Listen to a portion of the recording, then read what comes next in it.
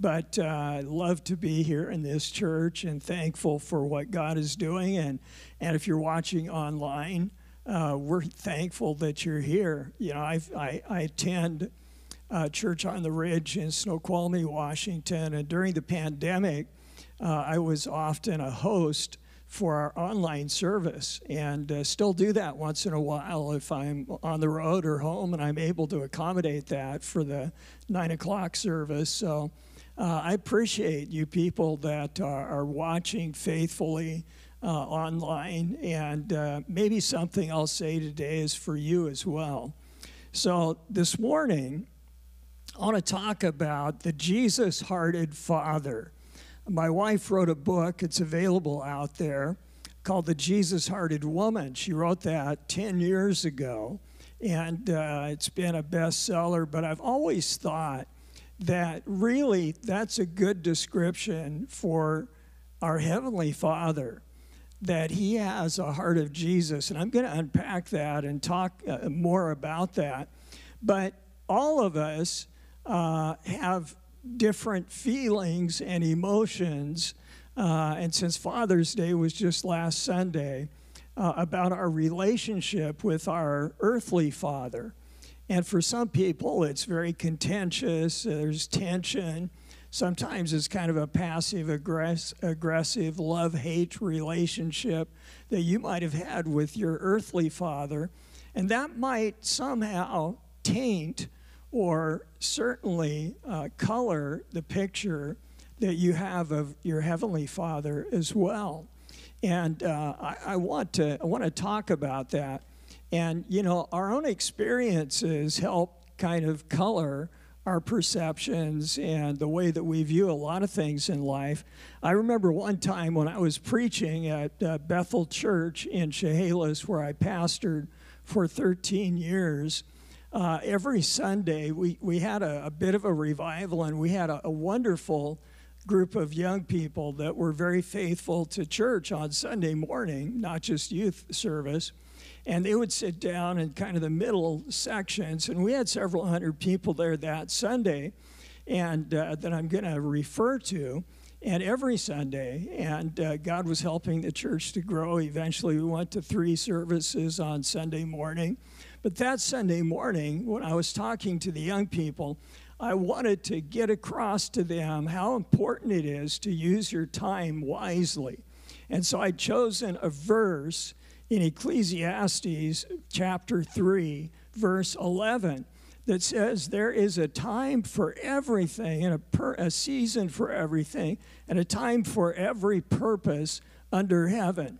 And I encourage the students to look it up in their Bible, because we didn't have Bible apps in those days. They had actual Bibles. So I encourage everybody to look it up. The only problem is, unbeknownst to me, rather than saying what I thought I said, Ecclesiastes 3:11, I said Ecclesiastes 4:11.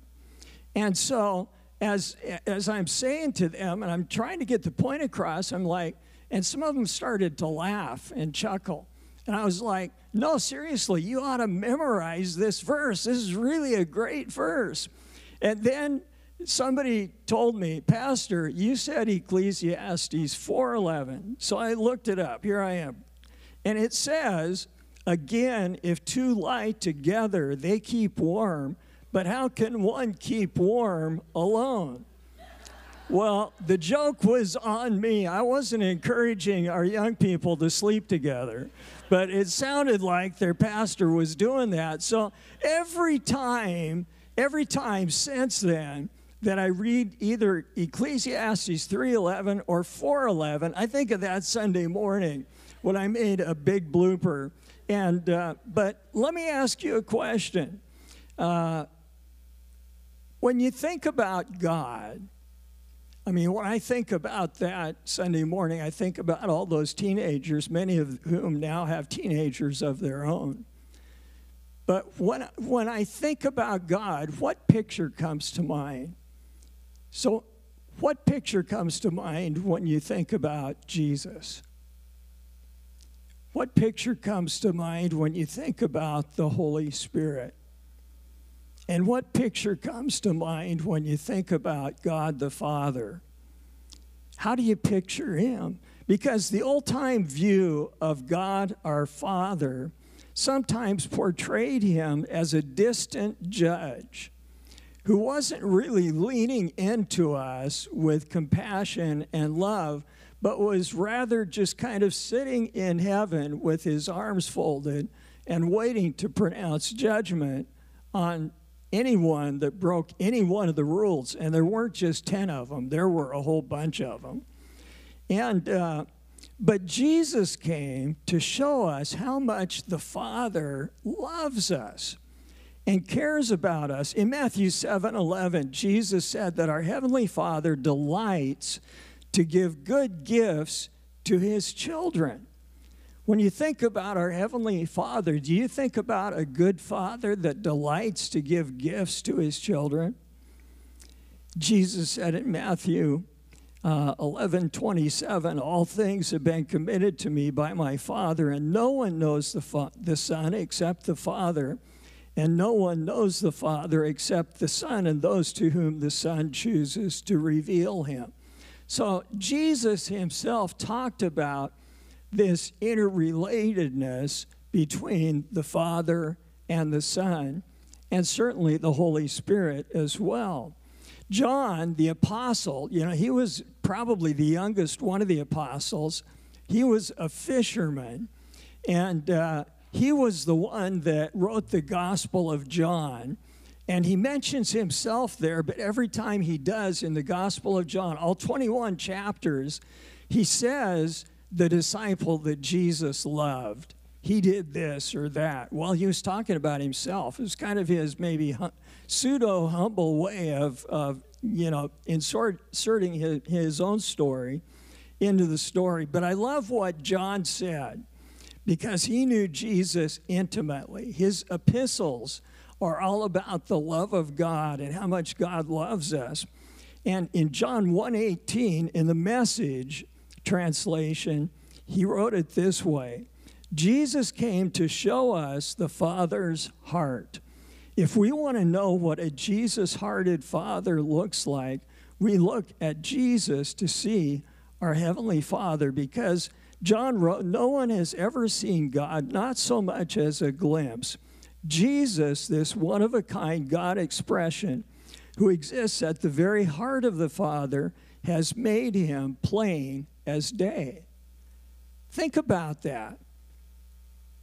Jesus showed us the Father.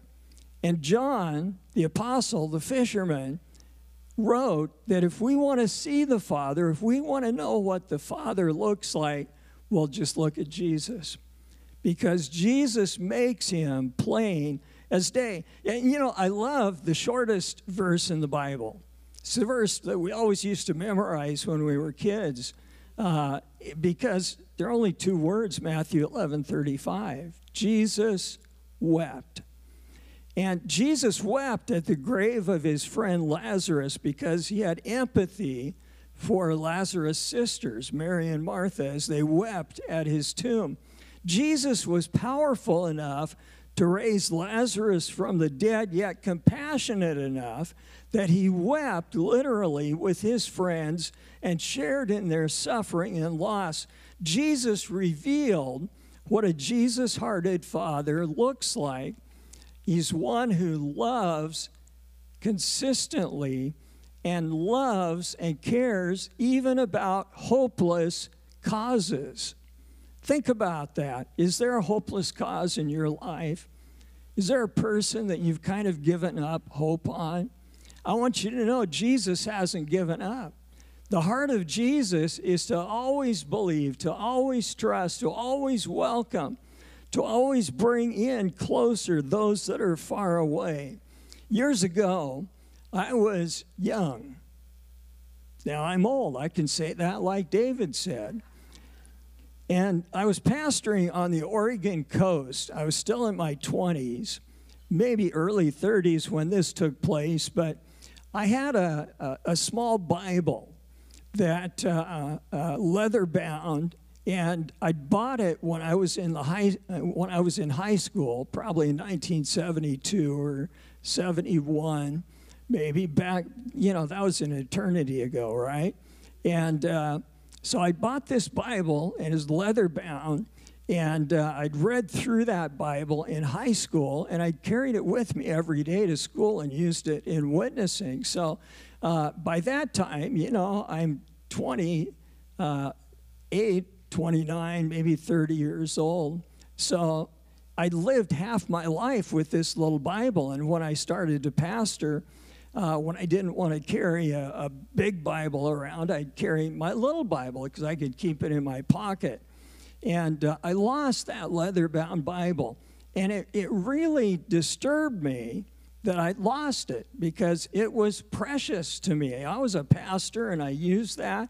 And I had written in it, and I just thought, how could I have been so foolish and careless to misplace that?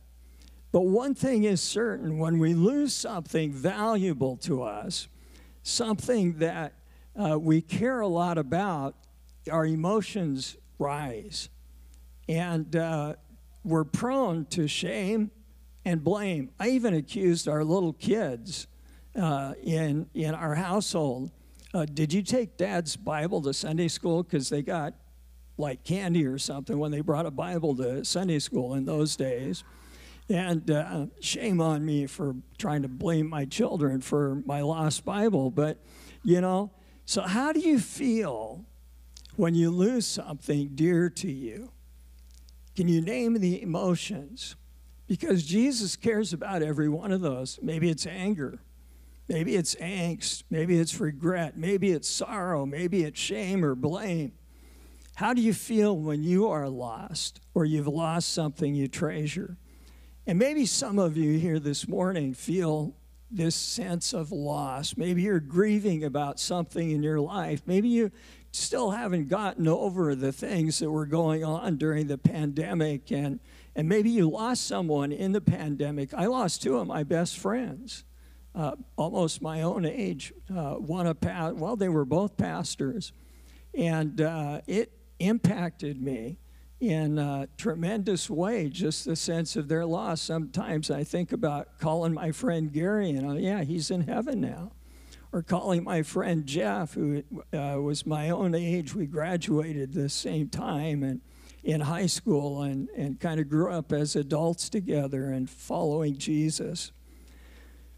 But when we lose something, loss and grief encounter us on our journey of life. They create shadows and darkness. And that darkness may cloud our vision of God, who has promised to comfort us even in the valley of the shadow of death. Jesus came to show us that in the shadows resides a Father with a heart filled not only with the law and justice, but also a heart overflowing with grace and mercy and truth.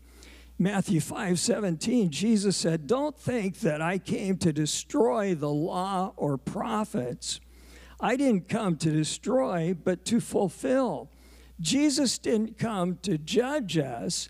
Jesus came to justify us. Think about that.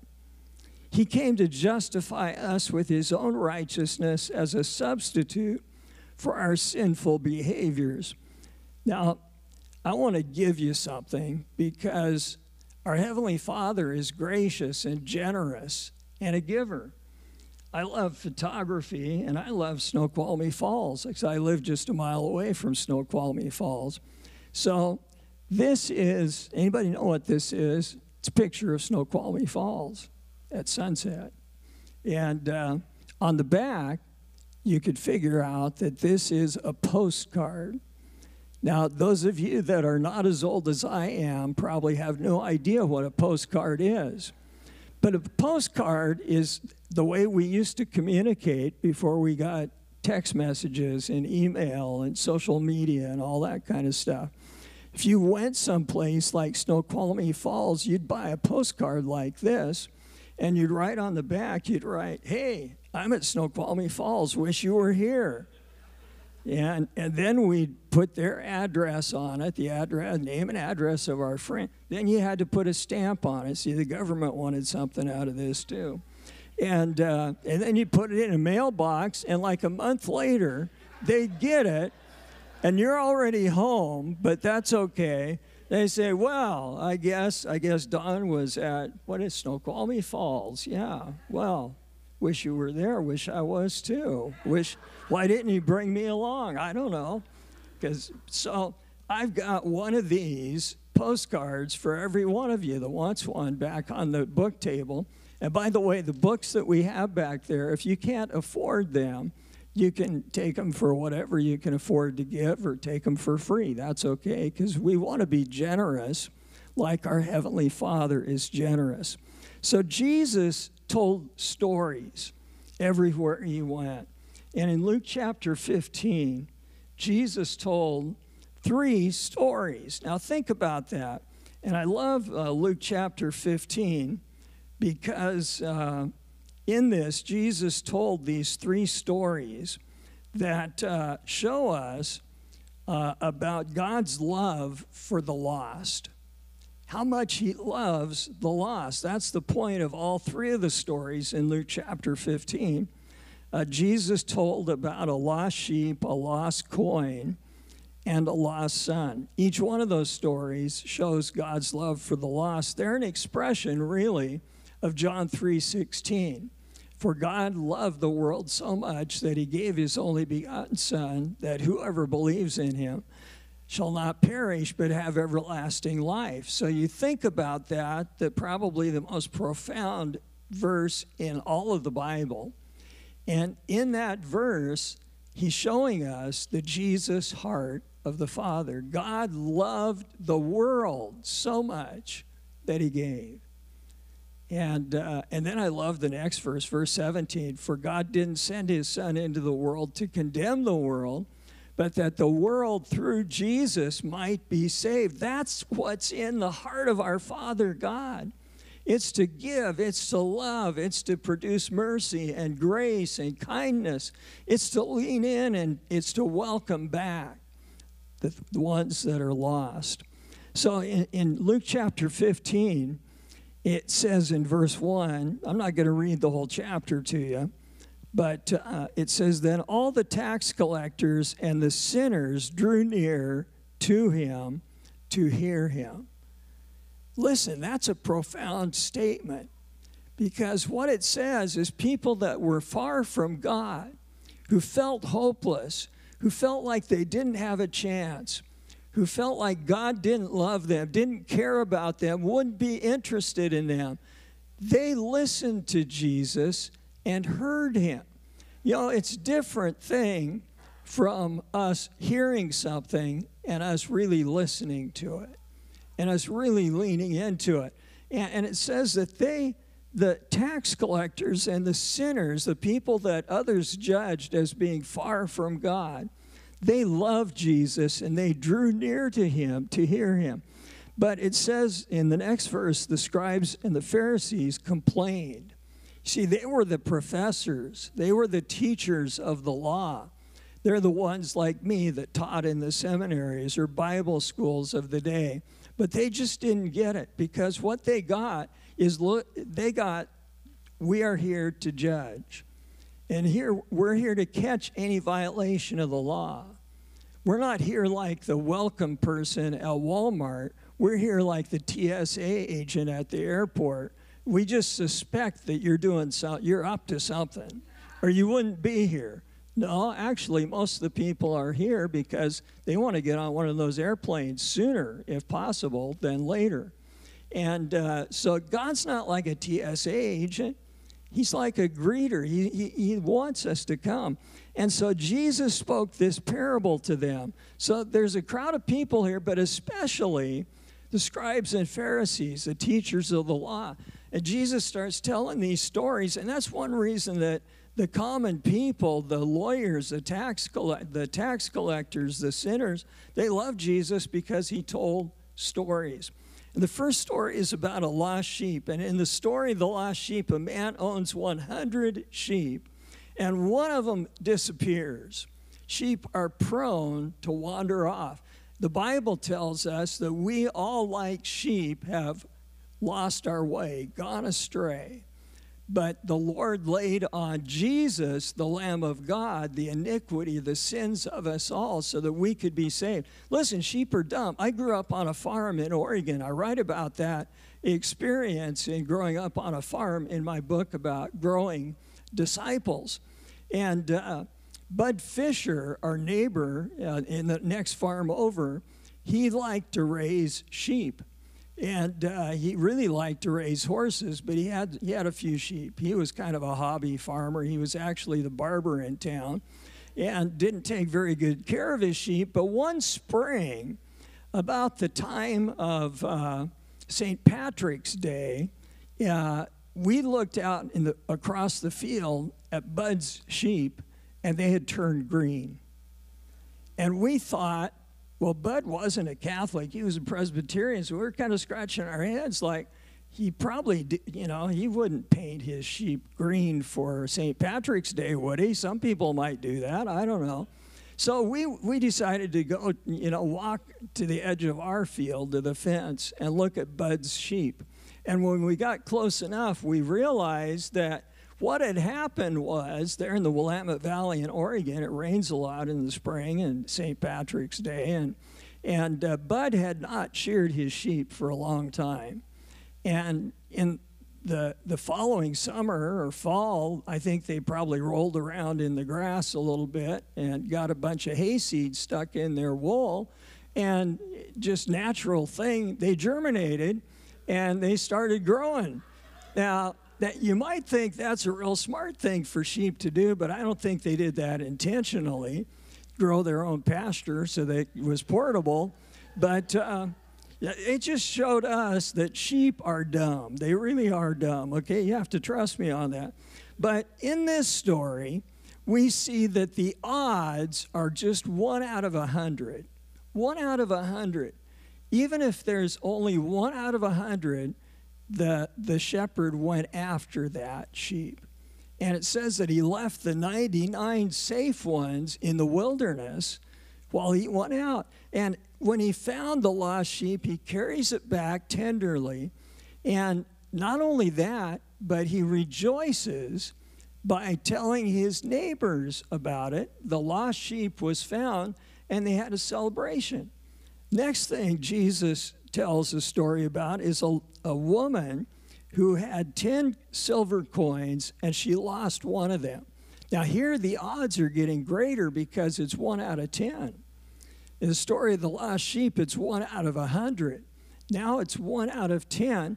And this woman, that was a significant part of her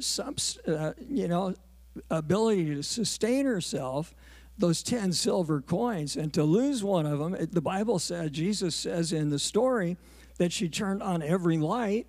It meant she lit the lamps or candles, whatever she needed, and swept the house out, probably had a dirt floor, and kept looking, never gave up, and she found it.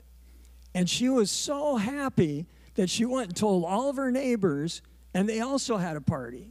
They rejoiced together with her because now she wouldn't be as impoverished as she already was, but because she still had all 10 of her coins. Now, then Jesus told the most important story, a story about a father and a lost son. Now, this time, the odds are 1 out of 2 because the father had 2 sons. And I'm going to read this story to you. In verse 11, it says, "A certain man had 2 sons, and the younger of them said to his father, 'Father, give me the portion of goods that falls to me.' So he divided to them his livelihood." Notice that this son didn't ask the father. He demanded of the father. He said, "Give me. Give me." He didn't say, "Hey, Dad, I haven't always been the best son, but, I was thinking if you could give me some money, I'd like to go invest it, or start a business of my own or something like that." But this son was rude. This son was a prodigal. this son wasted everything that his father had given him. And it would have been the equivalent in those days to a father saying to a son, saying to his father, "I'd just as soon you were dead. Because when you are dead, I'm going to get whatever inheritance I've got coming to me. So I know you're not dead yet, but I'd still like to get what I've got coming to me." Well, what he had coming to him was probably a knuckle sandwich. But anyway, that wasn't what the father did. Listen to this. It says, "Not many days after the father gave him what he asked for, the younger son gathered all together, journeyed to a far country, and there wasted his possessions with prodigal living. But when he had spent all, there arose a severe famine in that land, and he began to be in want. Then he went and joined himself to a citizen of that country, and he sent him into his fields to feed swine." He became a hog feeder. That's what this young man did. And it says he would gladly have filled his stomach with the pods that the swine ate, and no one gave him anything. And when he came to himself, he said, "How many of my father's hired servants have bread enough and to spare, and I perish with hunger? I will arise and go to my father, and will say to him, 'Father, I have sinned against heaven and before you, and I am no longer worthy to be called your son. Make me like one of your hired servants.' So he arose and came to his father." Now listen, here's the rest of the story. Here's what you probably have never thought of before, or maybe never heard of, because I've never heard a sermon like this in my life. And I was raised in the church, and I preached on the prodigal son so many times. And I know what it's like to take care of pigs, because I raised pigs when I was in high school. When Jody and I were dating, I would be out in the barn on Saturday night or maybe on Friday afternoon. I'd be cleaning out the pig stalls, and I'd be working with the pigs, doing various operations with them, which were very much hands-on. And let me just tell you, there, you get a smell on your hands and your body that you can't just wash off. I called it essence of swine. And I would go in the house, and I would take a shower, and I would wash my hair, and I would scrub my hands, and then I'd put aftershave. You know, like in those days we had high karate. It was supposed to make you really cool. And aftershave, and I'd put that on. And even after all of that, all of those ablutions, I still, if I smelled close enough, essence of swine was still a little bit of it there. So here's this young Jewish boy that has been out feeding the pigs. Now, here's what the scribes and Pharisees were thinking, because the first two stories were feel-good stories. They were feel-good stories. The shepherd lost his one out of 100 sheep, and he got it back. It was a celebration story. The second story about the woman that lost 1 out of 10. It was a celebration story when she found her lost coin. Everybody's happy about it. They all get that. That's all in alignment with the law and the Old Testament, and nothing there that is particularly theological. But all three stories together were meant to show the Father's love. Here's what the scribes and Pharisees were thinking as Jesus starts telling this story. They're thinking to themselves, well, this story isn't going to have a happy ending. This story is going to end differently. This story isn't going to end with a party. That kid, yeah, he's going to get what he's got coming to him. He disrespected his father. He sinned against his father. He sinned against his whole family. And he's going to get what he's got coming to him. And that's what they're all expecting Jesus to hear. In fact, you can read it in Deuteronomy chapter 21, verses 18 through 21. And I never really put these two stories together until a couple of years ago. I've read through the Bible every year for 40 years. And it wasn't until a year or two ago that I was reading Deuteronomy 21, and I read this.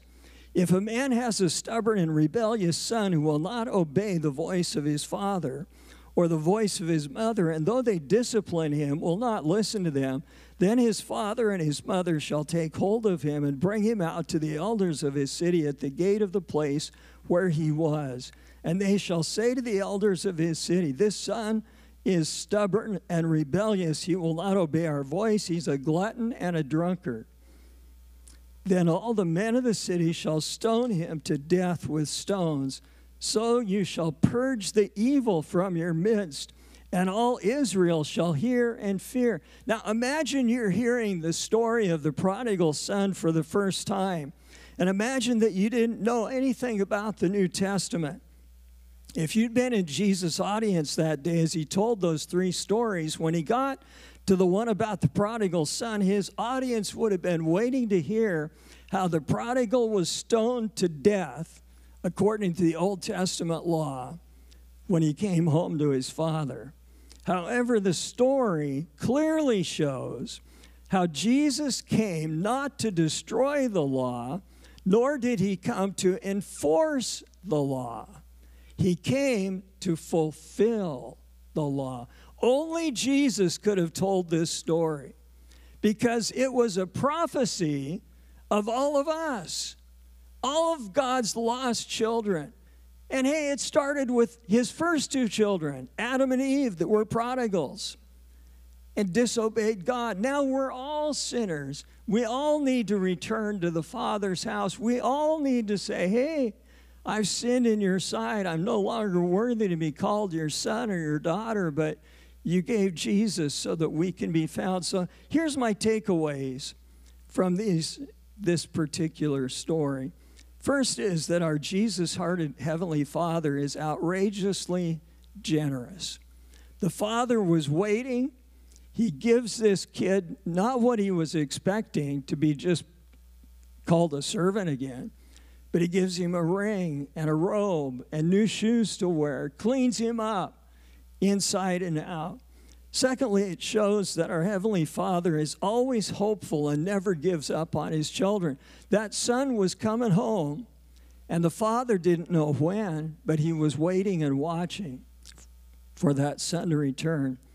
It also shows us that our Jesus-hearted Heavenly Father loves unconditionally. He threw his arms upon his son, replaced his rags with a royal robe, gave him back a ring, restored his dignity, rejoiced that the lost had been found. Finally, our Jesus-hearted Heavenly Father celebrates when lost children are found. Rather than calling the elders of the land or the community to come and serve as a judge and a jury and executioners, he called for the neighbors to celebrate with a party. Now the scribes and Pharisees really had something to talk about. No wonder they wanted to get rid of Jesus, because Jesus literally was fulfilling the law in a way that no one else could have expected. When the lost is found, there is a good reason to celebrate. And this must have been an amazing concept. And think of what good news that was to those scribes and Pharisees if only they'd accepted it at face value. That's why the sinners that were there, the tax collectors like Matthew, Levi that were there, they rejoiced in this message because it gave them hope. So what about my lost Bible? Well, I'll tell you what happened. I was spending about 6 weeks looking, searching for that lost Bible, and worrying about it, regretting, blaming, all of that stuff. One day I'm in my office praying. I'm a pastor, okay? And I'm praying, and I find myself thinking, well, I wonder what I did with that Bible. I was obsessed by this lost Bible. And it was like the Lord spoke to me and said, hey, bozo, have you even prayed about it? Well, that was a novel idea for a pastor. And I said, I was convicted. And I said, Lord, no, I've been looking on my own. I've been blaming, and I've been, searching. And I said, Lord, you know where that Bible is. Help me find it. And so one day, a few days later, I got a thought, and I found the Bible. And here's the deal. I remembered that the last time I'd used that Bible was in a minister's meeting there on the Oregon coast in Lincoln City. How many of you ever been to Lincoln City? We were at a restaurant right on the beach there in Lincoln City. And so I got on the phone. That's all that you had was a landline in those days. This is in the 1980s. And I called that restaurant and I said, hey, I wonder if you have a lost and found department. They said, yes, we do. What have you lost? And I said, well, I hope you found my lost Bible. I said, have you found a Bible? And the person said, let me check. I think so. And it was a guy that answered the phone, and a couple of minutes later, a lady came to the phone. And she said, yes, we found your Bible. We have your Bible. And I said, that's wonderful. I said, would it be okay if I come tomorrow, I think, or the next day? And I said, can I come and pick it up? And she said, I suppose that would be okay. And there's something about the way that she responded to me that kind of gave me pause, and I asked her, would there be a problem with that? And she said, no, not really. She said, but I've been reading it. And I said, really, you've been reading my Bible? She said, yeah, I have. So I prayed about that, and I was on my way to pick up my Bible that I had lost and was so precious to me and still is to this day. And I'd stopped at a Christian bookstore. They had those things in those days. And I bought her a Bible. I bought her a Bible. I thought if she's reading the Bible, she needs a Bible. So I got there and found the lady and found my Bible and discovered that her name was Marcy. And that Marcy was actually the owner of this restaurant that faced Pacific Ocean. And her husband was an attorney in town. And I had a conversation with Marcy, and I asked her, I said, tell me, what caused you to pick up my Bible and start reading it? She said, well, you know, I've got a brother that's a Jesus freak, and he's always telling me that I should be reading the Bible. So one day when I found that Bible after I knew there was a bunch of preachers, pastors that were meeting there, and she said, one of you left your Bible behind, and I had never written my name and address in it for some stupid reason. But anyway, she said, I just started reading it. And I started to share with Marcy. First of all, I said, you know, as you were reading my Bible, did you read John 3:16, where Jesus tells us that God the Father loves us so much that he gave his only begotten Son, that whoever believes in him should not perish but have everlasting life? She said, yeah. I said, do you believe that? She said, yes, I believe that. I said, Marcy, did you read anything in the book of Romans? And I took her over to Romans chapter 3 and verse 23, where it says that we've all sinned and come short of the glory of God. And then Romans 6:23, which says that the wages of sin is death, but the gift of God is eternal life through Jesus Christ our Lord. And I said, but you know, the good news is Romans 5:8, where it says God demonstrates his love to us in that while we were still sinners, Christ died for us. And I said, over in Romans chapter 10 and verse 13, it tells us that if we confess with our mouth the Lord Jesus and believe in our heart that God raised him from the dead, that we shall be saved. And whoever calls on the name of the Lord, that's verse 13, will be saved. And she said, yeah, I believe all of that. And as we're talking and having this conversation, there are tears that are running down her cheek. I can remember it just like it was yesterday. And I said, Marcy, you know, in 1 John 1:9, it says, if we confess our sins, he is faithful and just to forgive us of our sin and cleanse us from all unrighteousness. I said, Marcy, wouldn't you like to place your trust and faith in Jesus today? She said, I sure would.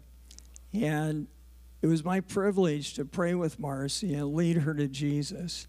And you know, this lost Bible changed not only Marcy's life, but it changed my life as a pastor, as a person. Because one day, a whole group of pastors were sitting in that restaurant, and Marcy was serving us. And not a one of us had the inclination to tell her about Jesus. Not a one of us had the inclination to think and realize that she had a brother that was praying for her, that if we had given her a Bible, she would have read it. She was that much of a seeker, no outward sign, but that's what was going on in the heart. And if only we understood, and maybe some of you are watching today online and you're like Marcy, you want Jesus to come into your heart. And maybe you're here this morning, and I'd ask you to just bow your heads and close your eyes with me.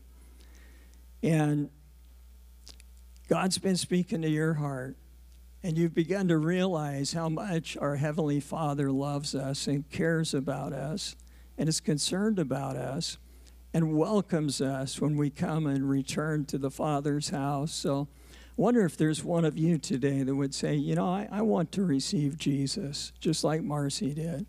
Maybe you're one that has wandered off a bit, and you've come back, and you're here today, or you're watching this online, and you know that you need Jesus in your heart. I'd just like you to raise your hand. I'd like to pray for you today.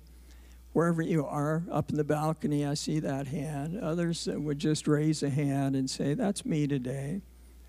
I need Jesus today. I just want to return to the Father. Maybe you've just kind of wandered off. Maybe you're here today because somebody invited you. Maybe you've, for the first time today, are hearing this story. Yeah, I see that hand. See those hands today. I encourage you to just pray with me. You can pray out loud or pray in your heart. But this prayer is the prayer that Marcy prayed. Dear Heavenly Father, I know that you love me. Thank you for sending Jesus to save me from my sins. Lord, I know I've sinned against you and done wrong. And I'm sorry, Lord. I repent of my sins.